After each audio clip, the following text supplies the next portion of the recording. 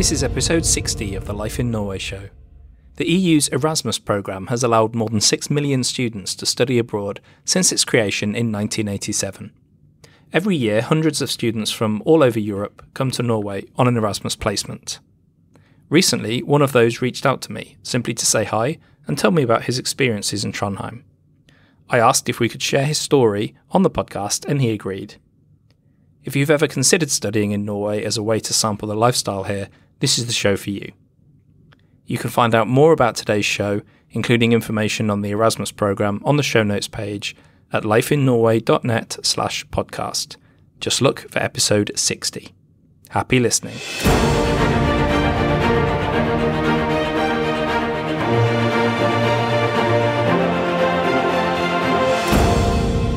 I'd like to welcome Koen Eshaus to the latest episode of the Life in Norway show. He's a bachelor student from the University in Groningen in the Netherlands, but is currently studying on an Erasmus Plus placement at NTNU here in Trondheim. Koen, welcome to the show. Yes, thank you. Thank you for having me. Let's hear a little bit about what you're studying, first of all. So I study in the Netherlands business administration, and I chose the track supply chain management. Like technology management, but it's about supply chain. And basically I finished my study already, like my bachelor's, and I'm only taking extra courses here in Trondheim. So yeah, that's what I study, and I take courses, Introduction to Norway, and to other economic courses. So it's not that busy, but it's okay. So the Erasmus programme, it's fairly well known within Europe, I think. I think most people will have heard of it, even if they're not actually sure what it is.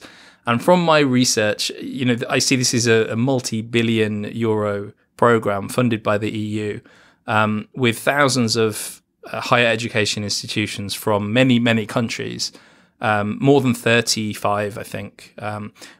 One of which doesn't include Britain anymore, actually, since Brexit. They actually withdrew from Erasmus. So we are one less country now. Now, I did read that around 6 million students have been a part of this since it was introduced in the 80s. So this is a really huge program of student exchange here in Europe. But why don't you tell us from your perspective what Erasmus actually is? Yeah, so I think first of all, it's about the experience, of course. It's, if you go on Erasmus, it's not because of the studies. Well, I mean, it depends, of course, on the student. But for me, at least, it's not for the studies, since I already finished more or less my bachelor's. So it's just about the experience being abroad, living on your own in another country with basically no friends, unless you knew them from university already. But so you arrive in a new town and need to make a lot of new friends, and especially here in Trondheim, there are a lot of, not especially Trondheim, but in Norway there are several things you can do.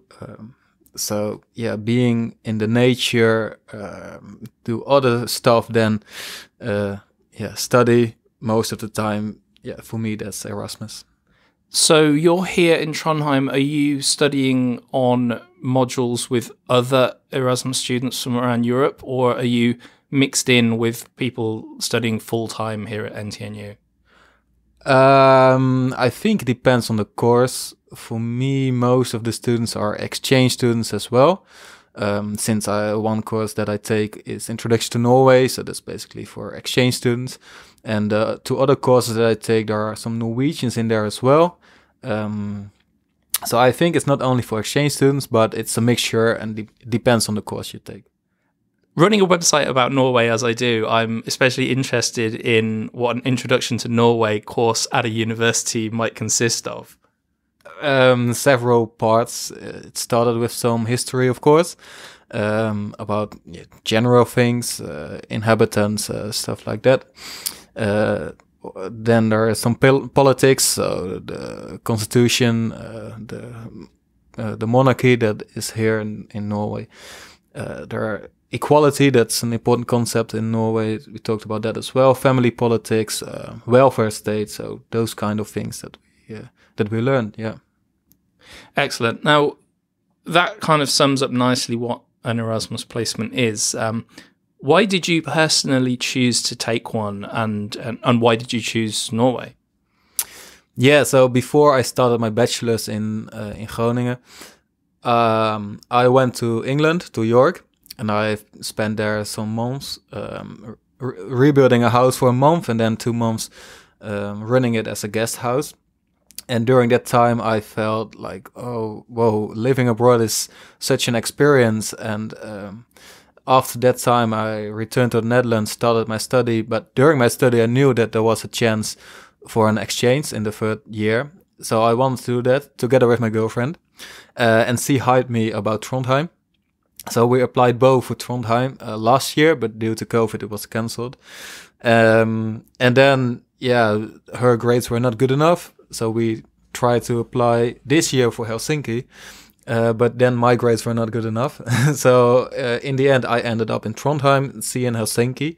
So yeah, basically she hired me for Trondheim, but yeah, in the end, I did my own research, and I'm quite glad that I'm here. It's due to the nature that we chose Scandinavia, just to be a lot outside, outdoor.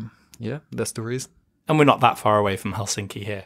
No, it's just a 2 hours flight in total. Excellent. So what was your first impression of Norway, and specifically Trondheim, when you arrived? That it's quite hilly compared to the Netherlands, because I knew a girl who lives here in Trondheim, and I talked about buying a bike, and then she said, okay, but keep in mind that it's quite hilly here, so it won't be like in the Netherlands where it's all flat. And I thought, okay, but I used my bike quite often in the Netherlands, so I thought, okay, I will be used to it. And then I came here, and I went up from the city center up to Moholt by bike. And during the way, I thought, well, okay, she was right. It's quite tough. So yeah, just the landscape, a lot of nature, the fjords.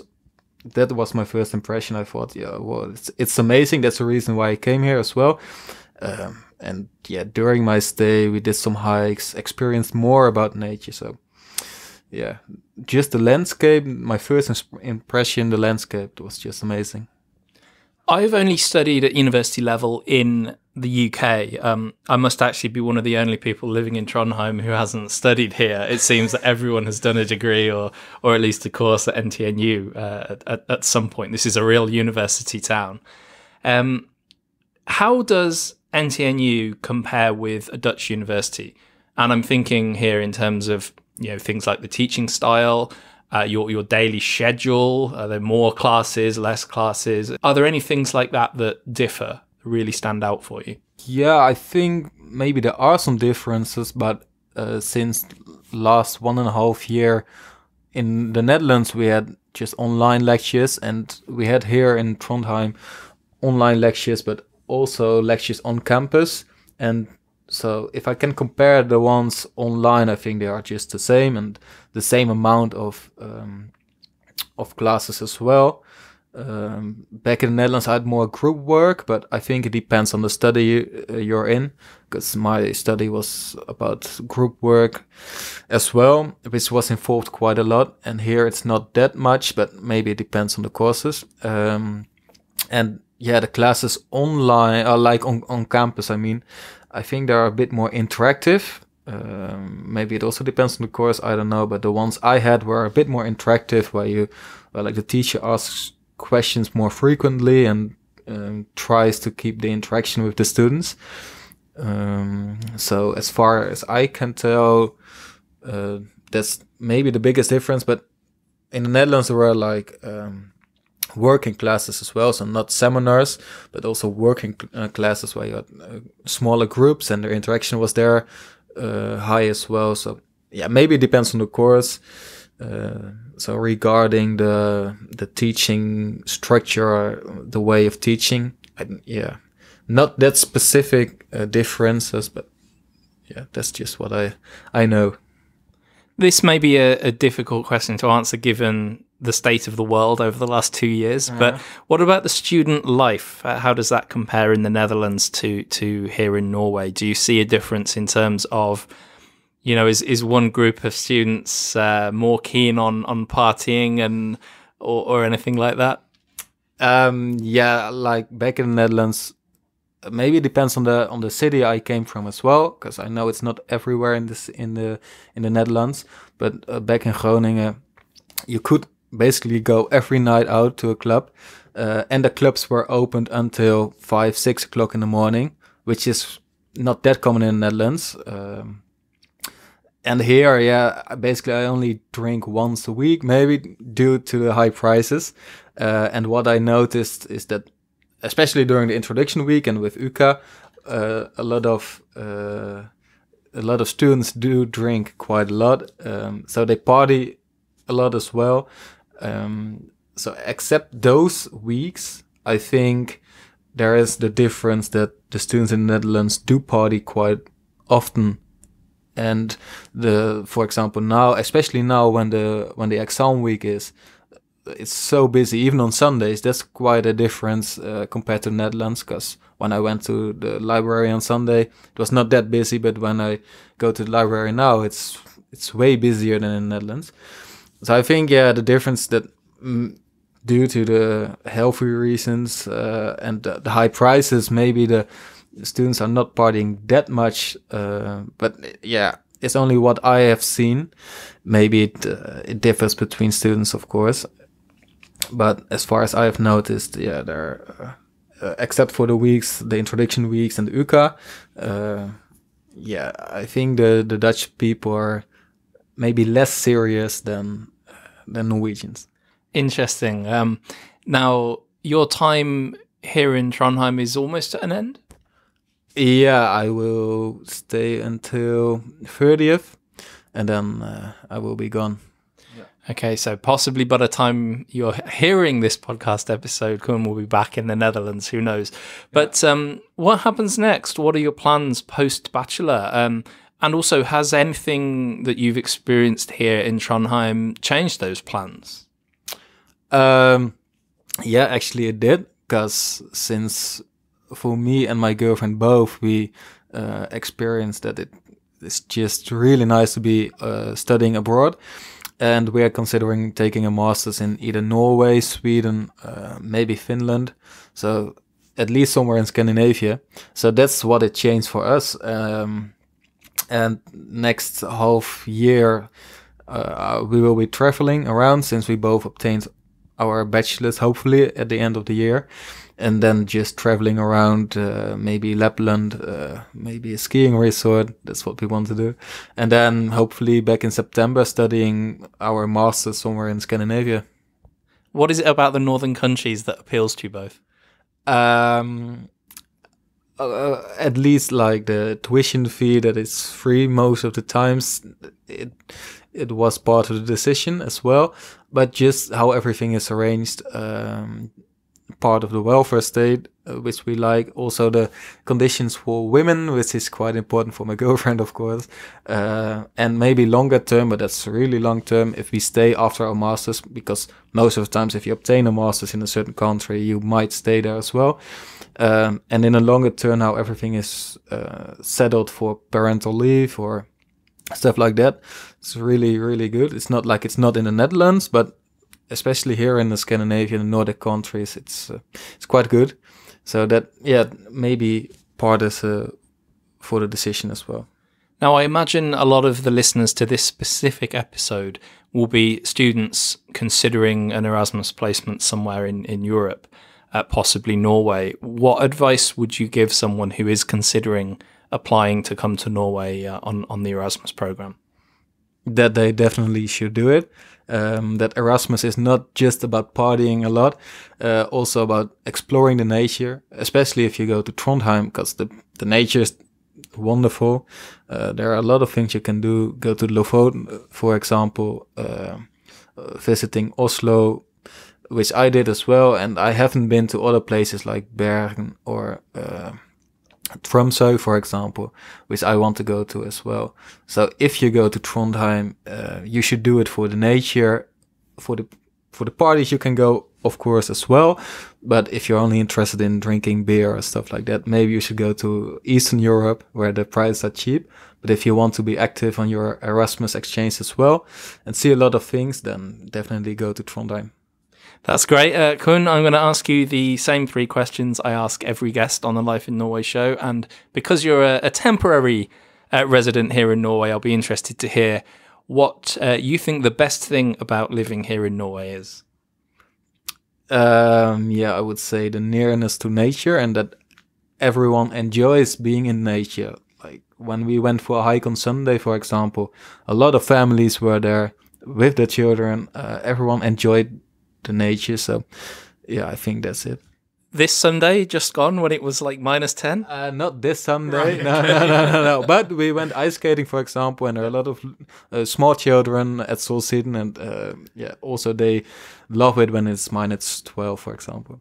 Great. And the most challenging thing about living here? For me, maybe the cold. It is not as bad as for maybe Spanish people, for example.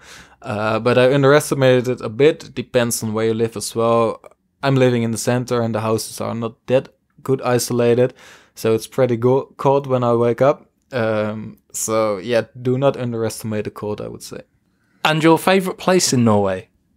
I have been at the Lofoten, which were quite impressive. We were there in September, so there was no snow yet, but we could hike a lot, which we did. I think that's one of the best places I've been. I've been to Oslo as well, which is a nice city, and Trondheim, especially because it's like a real compact city, quite lovely as well. But if I have to choose, I would say Lofoten. Yeah, that's great, Kun. Thank you for joining us today. Where can people follow you online and maybe ask a question or two? Do you have like a Twitter or Instagram or something like that? Yeah, I do have Instagram. I don't know my username, but it will be something like Koen Eshuis or Eshuis Koen, Keshuis maybe. And I do have a LinkedIn profile, so you can add me on that as well. Right, and I will include links to your Instagram and LinkedIn in the show notes page, and you can find the show notes for today's episode with links to everything about NTNU here in Trondheim and the Erasmus program, as well as Kuhn's social media links at lifeinnorway.net/podcast, and you can look out for episode number 60. Kuhn, thanks again. Yeah, thank you.